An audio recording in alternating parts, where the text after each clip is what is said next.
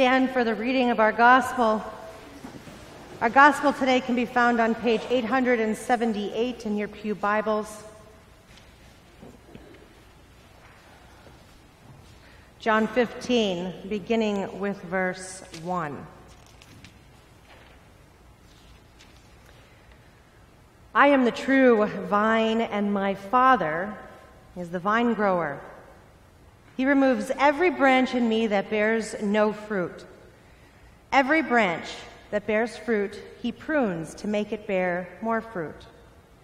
You have already been cleansed by the word that I have spoken to you. Abide in me as I abide in you. Just as the branch cannot bear fruit by itself unless it abides in the vine, neither can you unless you abide in me. I am the vine, you are the branches. Those who abide in me and I in them bear much fruit, because apart from me you can do nothing. Whoever does not abide in me is thrown away like a branch and withers. Such branches are gathered, thrown into the fire and burned. If you abide in me and my words abide in you, ask for whatever you wish and it will be done for you. My Father is glorified by this, that you bear much fruit and become my disciples. This is the word of our Lord. Thanks be to God. Do we have any children that would like to come forward for our kids' message this morning? Does anybody want to join me? Oh, boy, all right. I'm glad to see you this morning.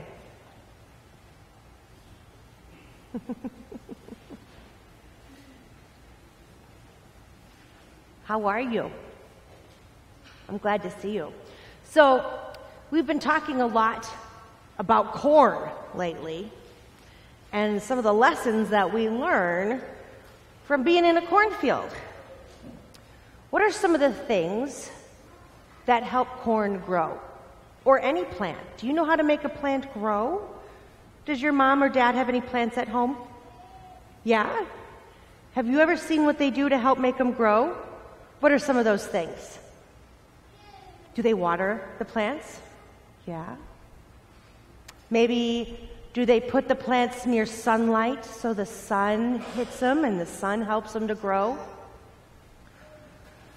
Well, now, how do people grow? If I watered you and put you in sun, would you grow? No, you need more than that, don't you? You probably need, instead of sprinkling you with water, you probably have to drink water. You probably have to eat some food. Do you like to eat food? The food makes you grow strong, right? Well, here's a really hard question. How do we grow our faith? Faith is an interesting word. Faith is what we use, that's the word we use to talk about the ways that we trust in God. We trust that God loves us and is always with us. So how do we grow that trust? We can't just pour water on it or stick it in the sun. One of the ways that we grow our faith, that we grow our ability to trust that God is good and gracious, is we do exactly what you did this morning. We came to church. We came to church and we pray and we listen to what God's word tells us. We listen to the words from the Bible where God says, I love you so much.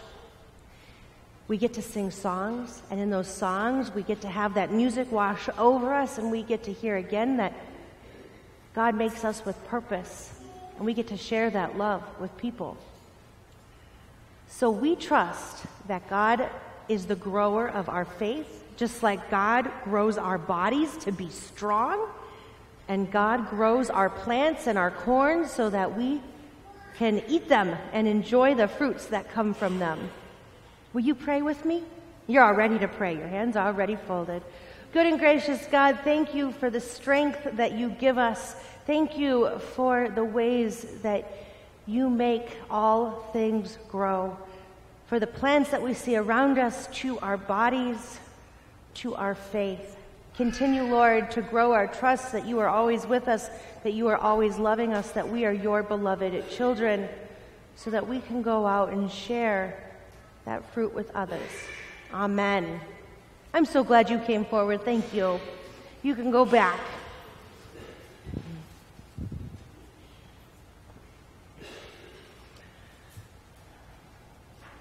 Grace and peace to you from God our Creator and from Jesus our Savior and true vine. True vine. There's nothing quite like sinking your teeth into a perfectly ripened ear of sweet corn. It's one of the finest pleasures of late summer, I think.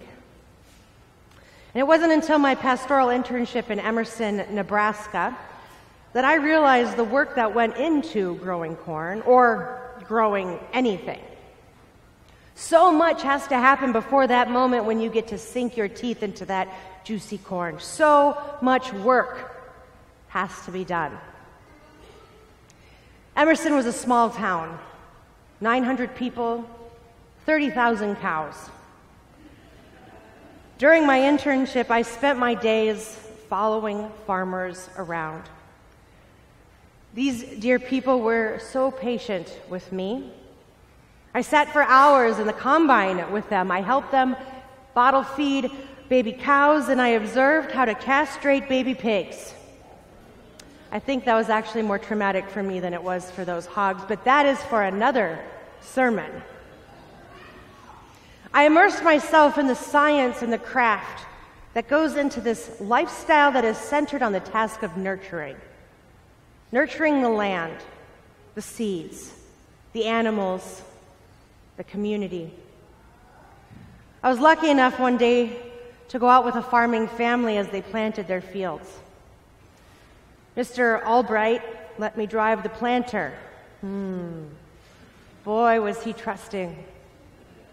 And he told me all that I had to do was follow this line, and I would have straight corn rows. Well, anyone knows me that I can get chatty. And during my jibber-jabber, I may have veered off my line. And it wasn't until later that summer when I was driving around with this dear farmer that he said, "Hey, let's go check out your corn. Let's see how it's growing." And I thought, oh my gosh, that is so sweet. He's giving me credit for this corn. He's making me feel like I'm a team player. I'm part of this process. So we get out to the field and he points to the area and he asks, "Can you tell which are your lines?" And it became very clear to me why he was sure to give me credit. There was a clear difference between his line and mine. His were straight, and mine, let's just say they had a sense of whimsy to them. We both giggled, and I sheepishly apologized. And he graciously said, "Well, you know what? You can get more corn out of a crooked line." He was being nice, of course. I think he was extra glad that it was over a hill that you couldn't actually see from the main road. There truly is a science that goes into making anything grow. A good farmer, a good gardener, doesn't just throw out the seed willy-nilly. I mean, before that seed is ever planted, the soil is nurtured. It must contain the needed nutrients for the seed to thrive. The rocks and the weeds have to be removed. Proper drainage needs to be established, yet the soil still needs to be able to hold moisture. And those straight lines, they do actually serve a purpose. Sure, corn will grow in a crooked line, but those straight lines help you to move between those rows, to manage weeds, to harvest the crop, and to manage insects. And after the soil has always been tended to and the seed has been planted, then you get to manage the elements. Corn borers, armyworms, earwigs, beetles, grasshoppers, raccoons, deer, bad weather. The work of nurturing anything is full time.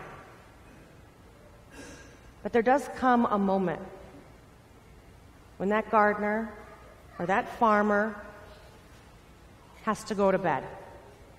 When they lay their head on their pillow and they must turn over the growth to the one that makes all things grow, the one that is the source of life for all.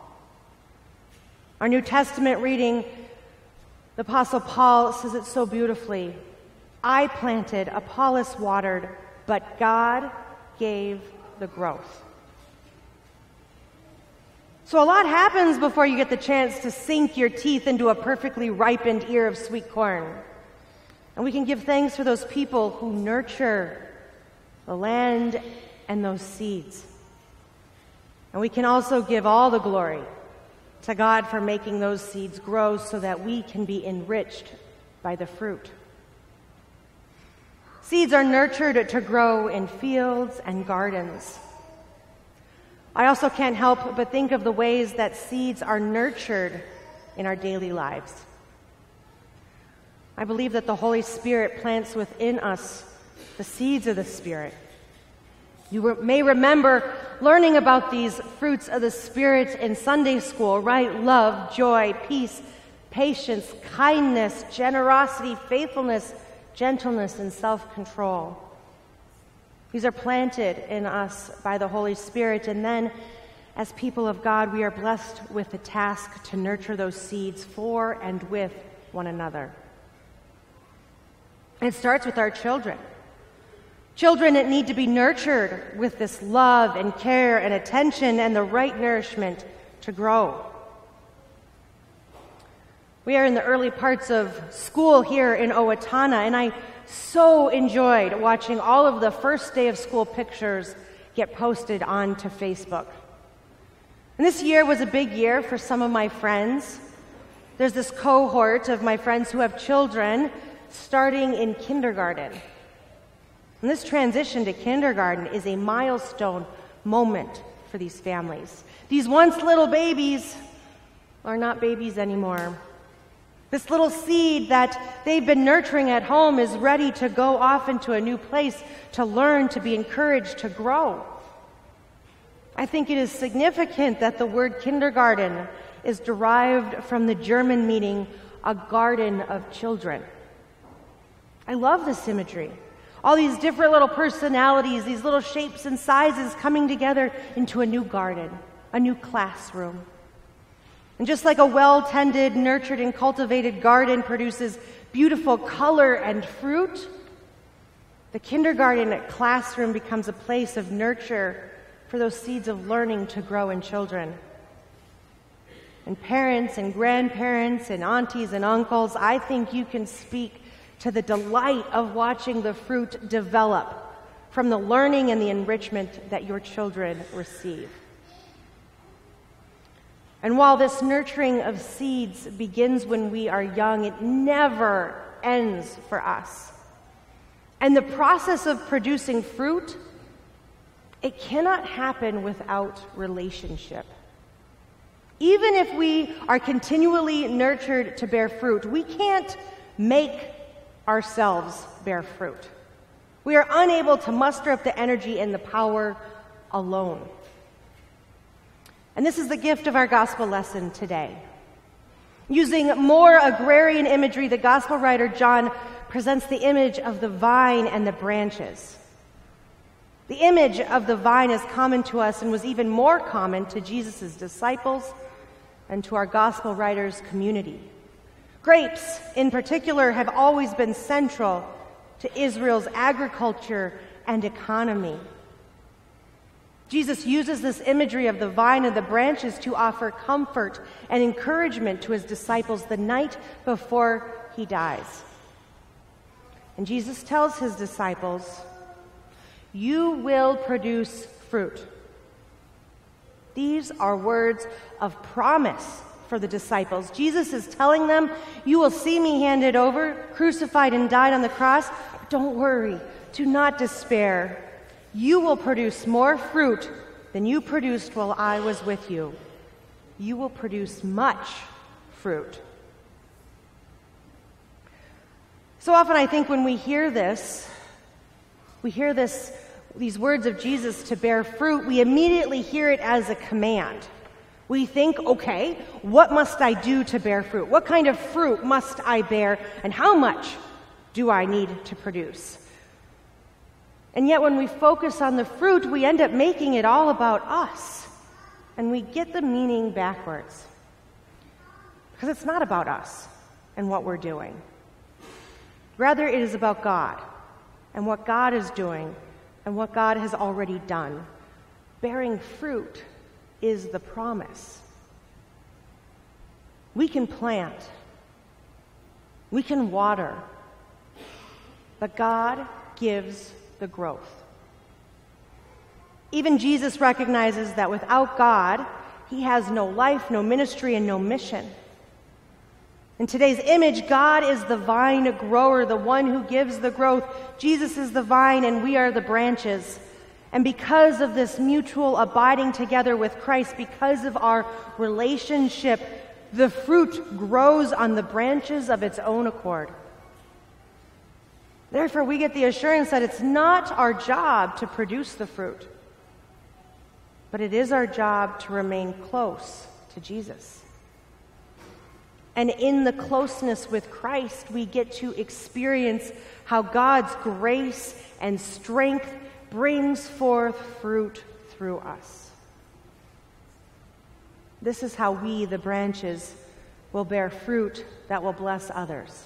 Fruit that will show the world what a community built on love really looks like. After all, for Jesus, the kingdom of God is all about community. It is not about a monoculture. It is about that beautiful garden filled with colors and shapes and smells and yummy foods. A community characterized by living in love and bearing the fruit of love. A community characterized by interconnection and interdependence. There's the African proverb that says it so beautifully, because we are, I am. Well, friends, because Christ is, we are. Only by abiding in Jesus and growing together can we become a community that produces a bountiful harvest for God, the vine grower. And so that's why we continue to gather. It's why worship matters. Together we gather in worship to be fed and to be pruned by God's word. We come to the table as branches to be nourished by Christ, our one true vine. And then, like Jesus, we are sent out to share the fruits of the Spirit that spring forth in our life. When we abide with Christ, we connect our lives to Christ's life, death, and resurrection, and we become a community that grows more and more into Christ's likeness. And the fruit just happens. Like Christ, we become a community who is kind and welcoming, who is willing to face discomfort together, who navigate through difficulties and disagreements lovingly. We become a community who supports each other, who lifts one another up and lets one another know the depth of our caring.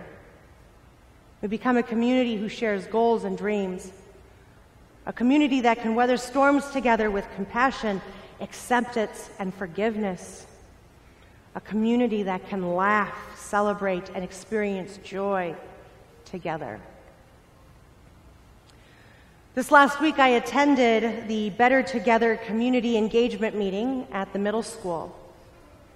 It was the second in the series, and I was humbled by this meeting, and I left deeply hopeful for our entire community. I saw several of our community leaders, business owners, school district members, United Way members, members of the police department. I saw students from the different schools. I saw people who worship differently, who come from different backgrounds and cultures, people with different skin color than I have. And in this diversity and through our conversations, I felt the presence of the Spirit. During our conversations, we explored the questions, who do we want to be as a community? These conversations were nurtured by open hearts, vulnerability, and the sharing of life experiences as all the attendees strategized how we can build bridges among the diverse communities within Owatonna. and how we can create a sense of belonging for everyone. It was a reminder to me that when relationships are rooted in love and compassion, fruit will grow. When we nurture this type of Christ-centered community, we will experience the promise of bearing fruit, and that fruit is so sweet. In Christ, fruit happens. So let us nurture one another in Christ's abiding love and then trust that God will give the growth. Thanks be to God. Amen.